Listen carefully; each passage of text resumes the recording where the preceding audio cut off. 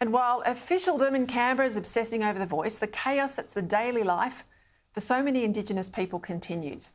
Saturday night, the Australian newspaper reports today, was another night of violence on the streets of Alice Springs.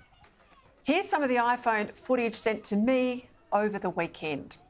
Local businessman Darren Clark says the latest episode is about the worst he has seen. The street violence that we had in the early hours of Saturday morning was some of the worst that I've seen, Laura. Just horrid scenes.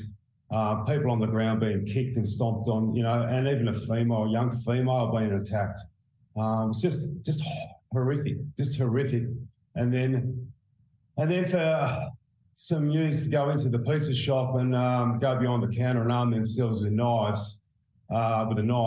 that's, it's gone up another level. The reason why the government and the mainstream media don't want you to know about Alice Springs, don't want to put it on the news every night, is because they know Alice Springs undercuts their arguments for a voice. We don't need another voice in Alice Springs. The town's already got two magnificent Indigenous voices in the parliament, the local Labor MP, Marion Scrymgour, and of course Senator Jacinta, formerly the Deputy Mayor of Alice. Both these strong Aboriginal women say that what Alice needs is more police, less grog, and the ordinary law to be enforced. But these are not the voices that the Prime Minister's prepared to listen to. He only wants to hear from the politically correct types that say this mayhem is the result of intergenerational trauma caused by colonialism and racism. That's yet another reason why this activist voice is such a bad idea.